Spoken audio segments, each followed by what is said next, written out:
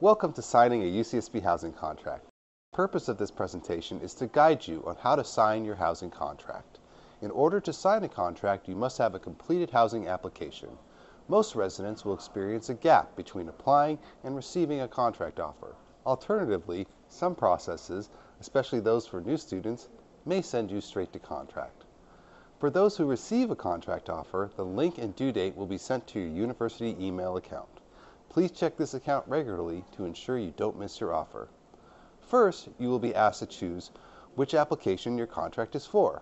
Almost all students will have only one choice that pre-populates on this screen. However, if you submitted multiple applications, please choose the application that you were offered a contract for. Once you've checked this information, please select Next. You will then be directed to review a copy of the contract. Please read your entire contract. If you have questions concerning a provision, please contact our offices at housinginfo@housing.ucsb.edu. After you've reviewed the contract, you will see a box at the bottom of your contracts.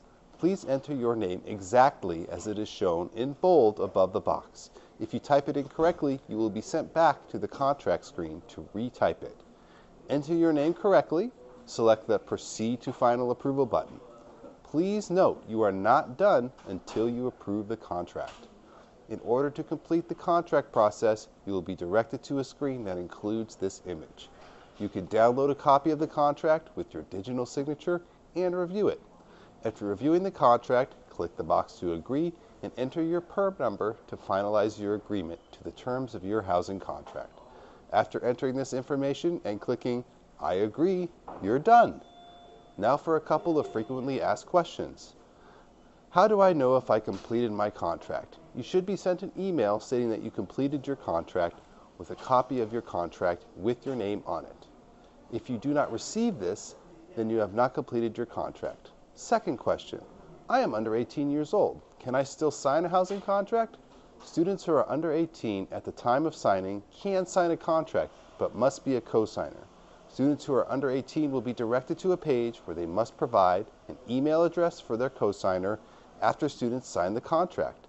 The co-signer will receive an email with instructions for being a co-signer. Once the co-signature is complete, the student will receive their confirmation email with a copy of their contract with their name and their co-signers' names.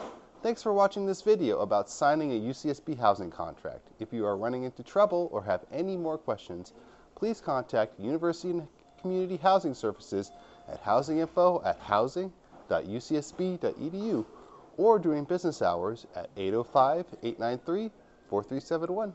Thank you.